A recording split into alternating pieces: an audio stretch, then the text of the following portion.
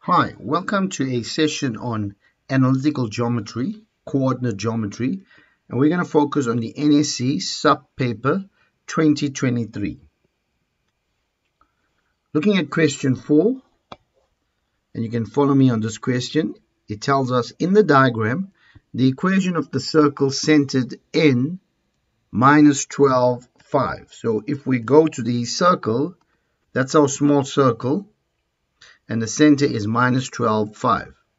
So the equation is given x squared plus y squared plus 24x minus 10y plus 153 equal to 0.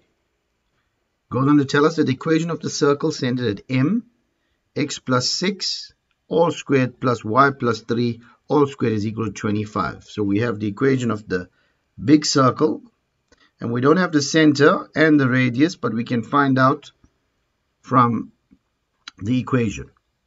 PS and PR are tangents, and we're looking at the two tangents. And remember, two tangents from a common point are equal. And then it goes on as well to say PR is parallel to the x-axis. There we have PR parallel to the x-axis. It is a horizontal line. And it gives us a point K minus 17 minus 5, which is on the tangent PS. We're going to go to question 4.1. Write down the coordinates of M. So to do that, we're looking at the equation x plus 6 all squared. To find the x value of the center, all you have to do is change the plus 6 to minus 6. And y plus 3 all squared. To find the y value of the center, all you have to do is change your sign there, and you will end up with minus 3. And there we have the first one. From the equation, change your sign, minus 6, minus 3. The next question is to find the length of the radius of the small circle. So we have the equation of the small circle. And you can see I've underlined it, x squared plus y squared. Now, it's not in the standard form of x minus a all squared plus y minus b all squared equal to r squared. So our first challenge here is to bring this equation into the standard form, just like the one we have with x plus 6 all squared plus y plus 3 all squared equal to 25. So firstly, I'm going to bring my x's together. We have x squared, and then we have the 24x. Then I'm going to bring my y's together, y squared minus 10y. And I'm going to take my constant to the other side, which gives you minus 153. Now, we're going to change this to square constant form. And to do that, it's a very simple trick. And all you have to do is half, sorry, I forgot the x here. You half the coefficient of x, and the coefficient of x is 24. So it's x plus half of 24 is 12, and you square it, plus you half the coefficient of y, which is minus 10. So it becomes y minus 10, sorry, 10 divided by 2 is 5, minus 5 all squared is equal to minus 153. Now what happened here is we're bringing two extra constants. So let me show you that quickly. So we brought in x plus 12, and if you square this, you will get x squared. The middle term would be 24x, and 12 squared is 144. Which I want to write that down there for you to understand that. And we go to y squared, we get y squared on the top. The middle term is minus 10y, and if you square minus 5, you'll get a 25. So to balance the equation out, we'll have to bring that 144 and 25 on the other side. So if we complete this now, we're going to get x plus 12 all squared plus y minus 5 all squared is equal to minus 153 plus 144 plus 25, and that will give you 16. So from here, we can work out the equation of the Sorry, from here we can get out the center, and the center will be minus 12, 5. Confirmation, as that was given to be point N, and your radius would be equal to root of 16, which is actually 4. So we have the radius of the small circle, which is 4. And I'm going to put it down on the question, r is equal to 4. We're now going to go on to the next question.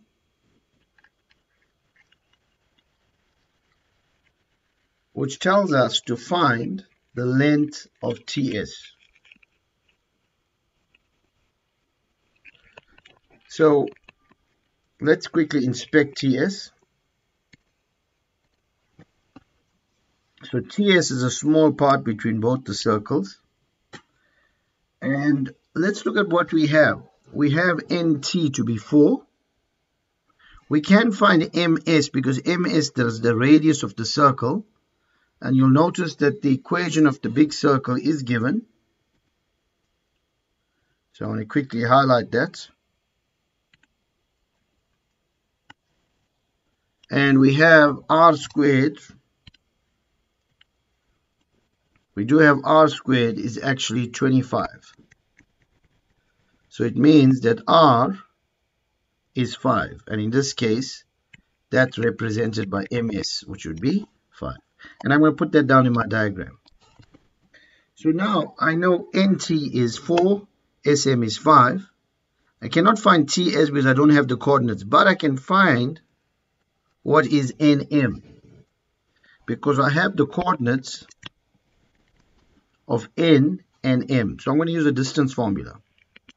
And the distance formula says x2 minus x1 all squared. So if we look at the x value for N and the x value for M, we're going to take minus 12 minus 6 will become a plus 6, and we're going to square that. Plus y2. So let's look at the y values. The y value for N is 5, so it's y2 minus y1. And the y value for M is minus 3, so minus 3 will give you a plus 3 all squared. You can type that on the calculator, and that will give you NM using your calculators will actually be equal to the root of 100, which is 10. Okay, so we know the distance from N to M is 10 units. So to find TS, it's very simple now. We're going to take the 10, subtract the 4, subtract the 5. So TS would be equal to take your 10 minus 4 minus 5, and that actually gives you 1 unit. Okay, the next question wants us to find out the equation of the tangent PR. Now you'll notice that PR is actually a straight line which is parallel to the x-axis. So all we need to know about r, if we can find out what is the coordinates of r, our problem is solved.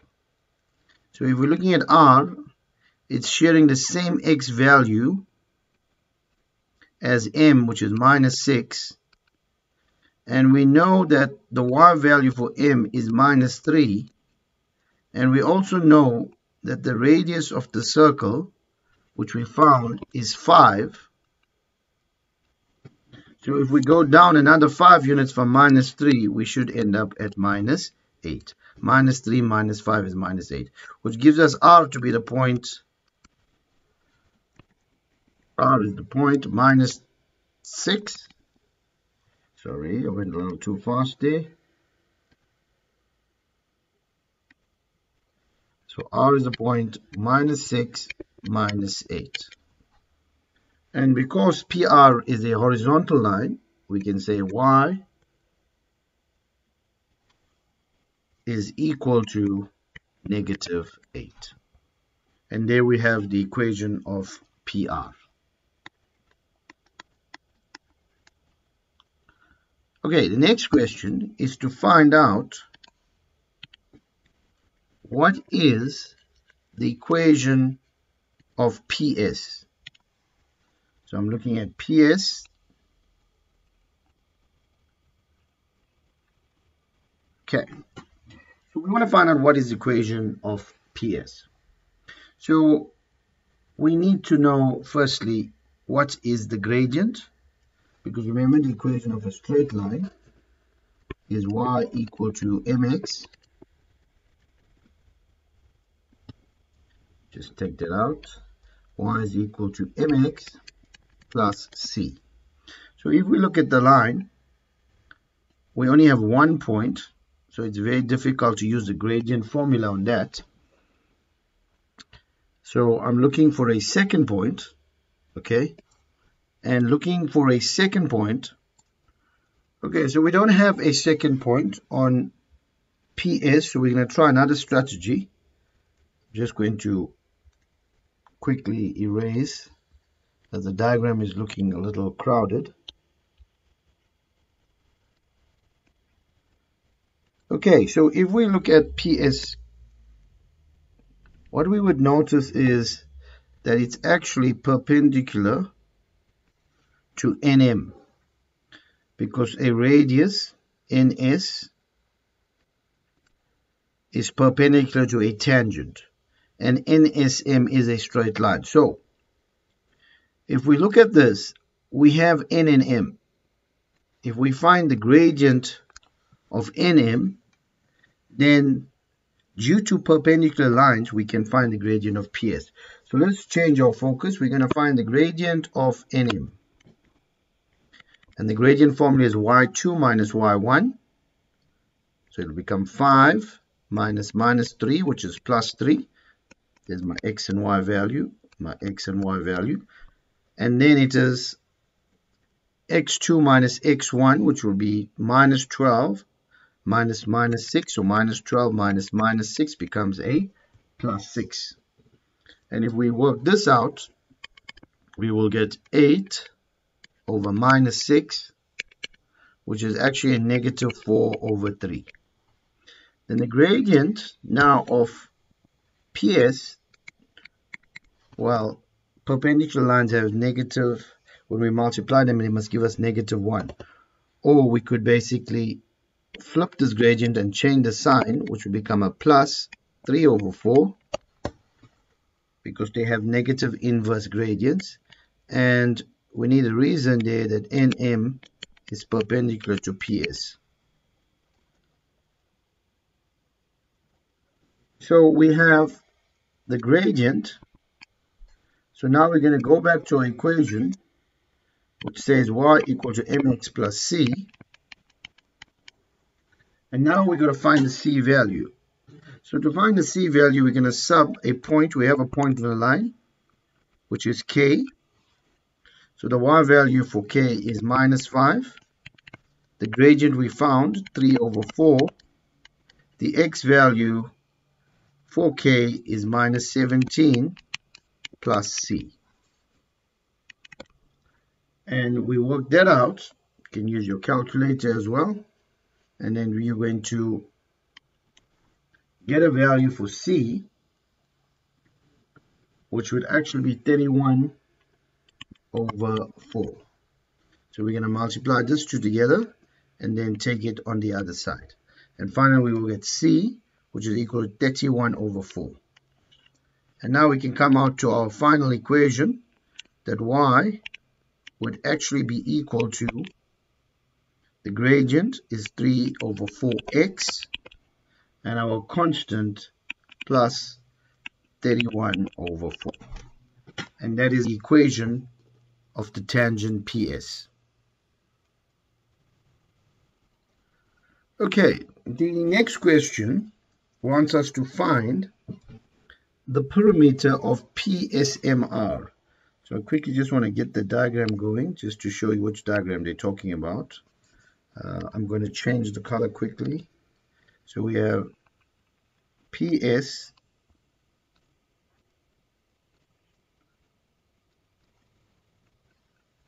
okay, PSMR. That's actually a kite, and the reason is these two are equal because of radii. And remember, we found in the last question we found out in the big circle, circle M, that radius was 5, so that we know is 5 and 5. And also, two tangents from a common point are equal. So we're going to try and find out what is the length of PR or PS. So I'm going to look at P, and if we look at P, the point P, we actually know its x value, which is in line with R. In the previous question, we spoke about R to share the same M value, which is -6, and the Y value there was -8. So we know that P's x value is, sorry, we don't know P's x value, but we know the Y value will be -8, same in line with R, so xy. So we want to find out what is the x value of P. And to do that, in the previous question, we found the equation of PS. If you remember that, we found the equation of PS. So remember, P is a common point on both PS and PR. So just to remind you of the equation that we found for PS was Y is equal to 3/4 x plus 31/4. So I want to find the x value of P.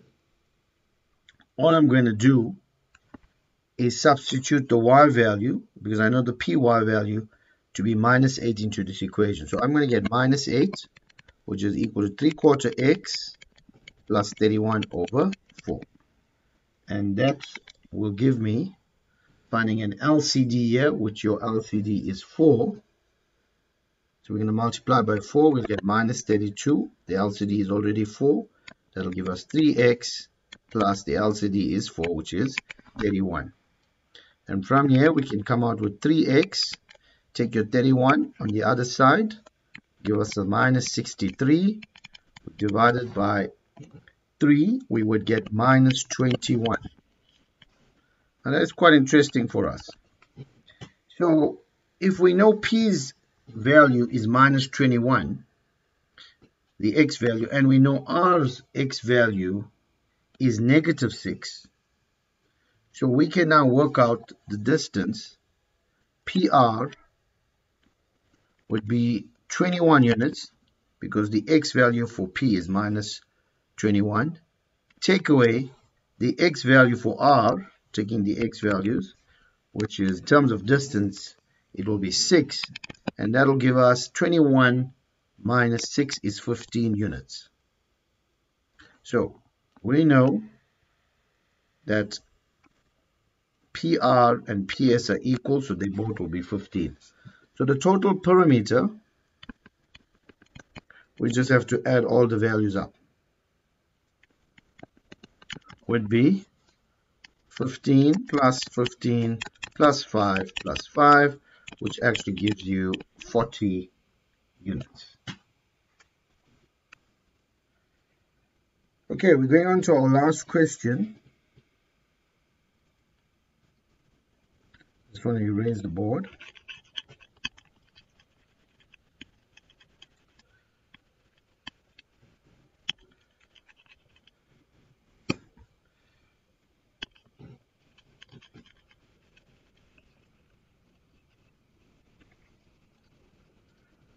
Okay, we need a clean page for the last question, just to look at what is happening there.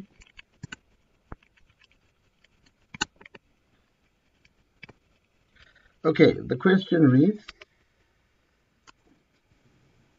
they want us to find, find the ratio of the area of triangle NPS. So let's go quickly and look at NPS. I'm going to just, sorry, that's a little bit off on that question. Let's try and redraw that. So we got N. Now remember in the last question we said that this is perpendicular. So we have a right angle triangle, and to find the area of triangle NPS, it's very simple, half base times height. So if we're looking for our base, and in the previous question we found this, I'm going to put it back down, that PS was 15 units. Okay, we also found in the previous question that TS was 1 unit and NT was 4 units. Okay, so if we're using half base, the base there is 15 times a height of 5. And there we find the area of triangle NPS. And then they said over the area of the quad. So let's quickly go and look at this quad. And I'm going to highlight that quad.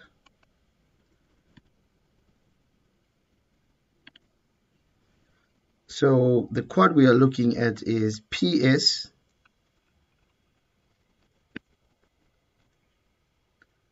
MR. And actually the easy way is just to draw a line. Okay. And remember that we have two right angle triangles. And once again it's half base times height. So remember that SM we found was the radius, it was 5.